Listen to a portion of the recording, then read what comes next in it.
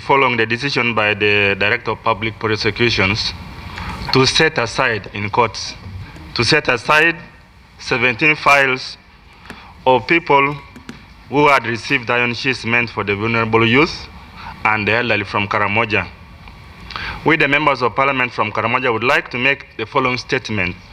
Technical officers in the office of the Prime Minister have let this country down by accepting to take verbal orders. They knowingly assisted the executive to commit this act, even though they really knew the right thing to be done, because they are the people who are processing these documents.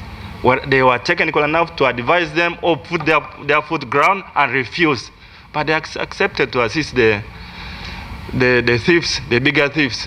We also express displeasure to the Minister for Karamoja Affairs, those two ministers, and especially Dr. Mary Goreti Kitutu, who up to now has totally refused to return the 6,000 iron sheets that she took for herself, except the exhibit that was recovered from her brother or her nephew and mother from Namisindra. She has refused to bring even an extra 1 iron sheet, even the 3,000 she took on the 3rd of February. The police have done their part. We note that the police have done their part. The DPP has done our part.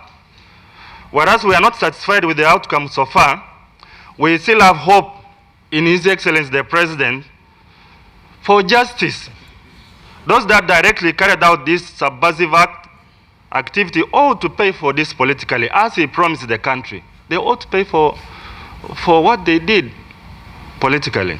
And we really are disgusted with their continued presence in the office as if nothing has happened. Download the app on App Store or Google Play Store now. Vision Digital Experience, the future of media.